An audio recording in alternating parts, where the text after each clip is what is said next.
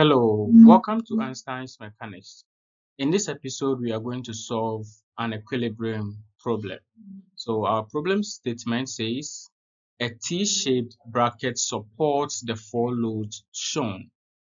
Determine the reactions. So we are to determine the reactions at A and B if this distance A, which is this small distance A, is given by 10 inches and if it is also 7 inches. How are we going to get the support and the reactions at B and that of A? So straight away we have to start our analysis. So let's get started. First, we have to draw the free body diagram for the structure so that we can analyze it well.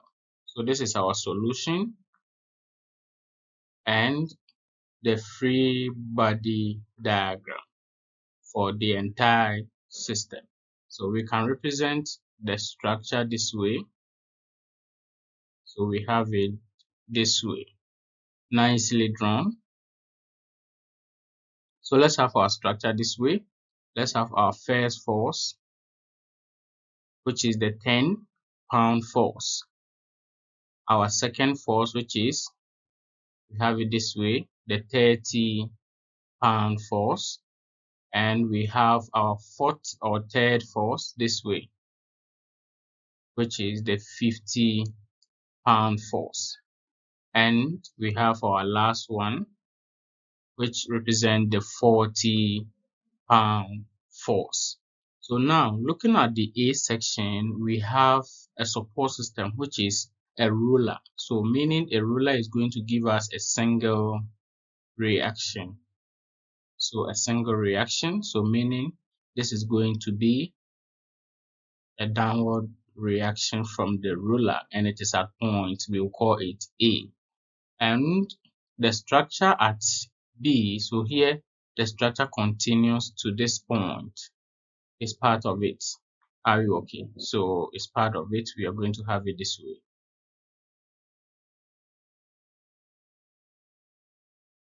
We can continue with our diagram. At B, we have support system.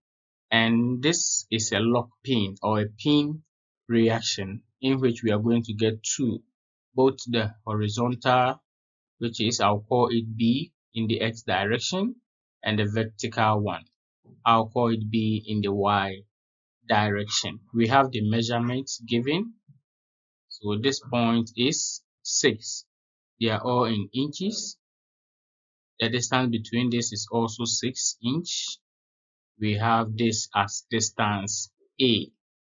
And the distance here is also 8 inches. So this represents our free body diagram. So right from here, we can do the analysis to find the reactions if we have A to be 10 inches and 7 inches. So let's apply all our equations. You know that we are going to apply this.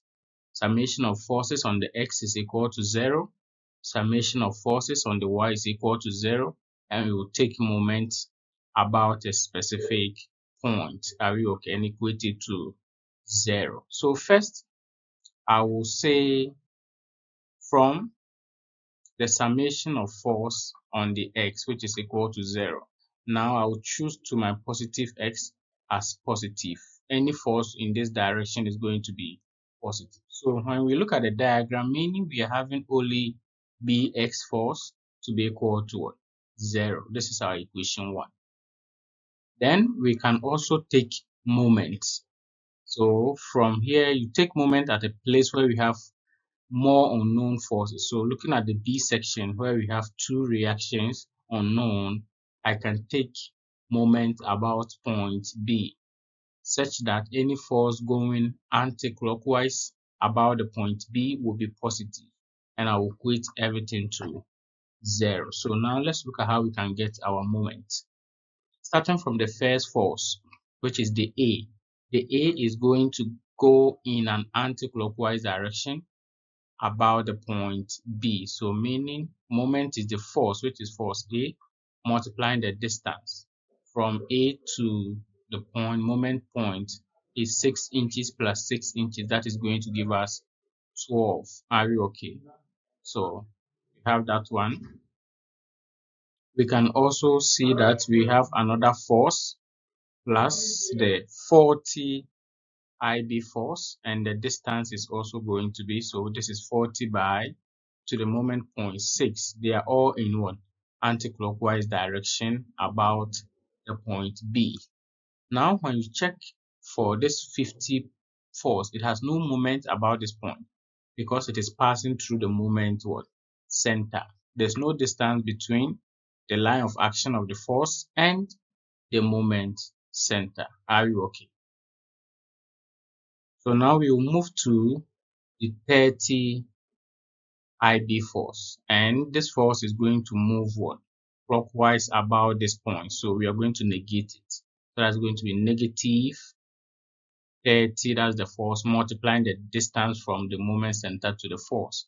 That is the point A. We have it over there. We also have this force, the 10, which is going to be also negative because it is moving clockwise. So that is going to be 10 multiplying the distance. Now from the moment center to this part is going to be, this part is 8 and we have A. So that is going to be multiplying A plus 8 as the distance. Are you okay? Everything should give us 0. Now this is mathematics. I'm going to get 12A. This is going to be plus, this is 240 minus 30A minus 10A and minus 80 should give me 0. If I want to group, I'm going to get 12A equal to, I'll send the rest to the other side of the equation. So that is going to give me 30A plus 10A, and that is negative 240 plus 80, and that is going to have A to be equal to, when you solve, you are going to get 40A minus 160, all divided by 12. So this is our equation. I'll call it equation 2 in terms of A. So we have this equation. Now, what do you say again? We can also take another moment. Why did we not include the force By and Bx in the equation? Because they all pass through the moment center, and with that they are all going to be what? 0. Are you okay? So let's try to also take moment about the point A. So this is point A. I'm going to take moment about point A. So summation of moment about point A such that anti-clockwise is also positive is equal to 0. So this is going to give us, now let's analyze it again. We are going to take the forces one by one. So we are taking moment about this point A. So you can see that from here, our 40 is going to be clockwise, and we are taking anti-clockwise to be positive. So that means we are going to get negative 40. What is the distance? Multiplying 6. The next force, which is the 50, is also going clockwise. That is negative 50 by the distance. The total distance now, it will be 12. We will also consider the 30 force, which is also going clockwise this way, and that is going to be 6 plus 6, 12 plus A.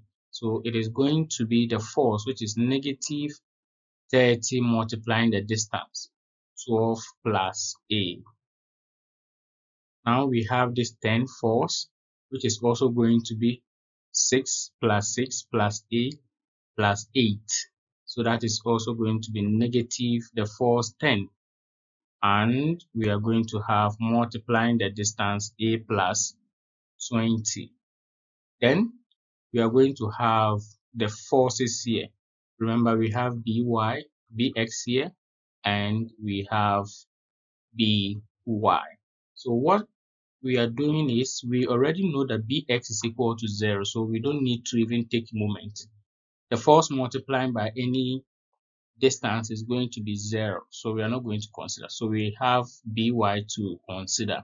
And what is the distance from here to the line of action of the force? That is 12, and it is moving anti-clockwise. So that is going to be positive. So plus our by multiplying the distance 12 should give me 0. Are you okay? So we can also simplify this equation and get it in terms of by. So let's look at it. So meaning when I simplify that equation, I'm going to get my negative 240 and the negative 600. I'm also going to get negative 360, negative 30a. You can expand it, and negative 200 plus 12by should give me 0. So here I am going to get it as now my 12by. When you sum all these terms, this plus this plus this and plus that, and take it to the other side, you're going to get 1400, and the a part is also going to give you negative 40. When you take it to the other side, you're going to get positive 40a, meaning by is going to be 1400 plus 40a, everything on 12. So this is going to be my equation 3. Remember from the previous slide, our a is also giving us 40a minus 160 on 12. That was equation 2. So now the reactions, we have reaction bx, we have reaction by, and we have reaction what? A. These are the 3 reactions. These 2 were from the pin, and this A is from the ruler. But already this is up to 0, so we are interested in by and the A. So we have A in terms of an equation involving small letter a, and we have by also in an equation involving small letter a. And our interest is to find the reaction when a, we have our small a to be equal to 10 inch. So when a is equal to 10 inches, then our equation or reaction A is going to be 40 multiplying 10 minus 160 on 12, meaning our reaction for that place is going to give us 20 IB force, which is pound force, and the direction is what? Downwards. Are you okay? The same way, if it is 10, our by is going to be from the equation we have 1400 plus 40 multiplying 10, everything on 12, and that is going to give us our by to be 150 IBN force, and that force is also upwards. We can look at the B part, which says when A is equal to 7 inches.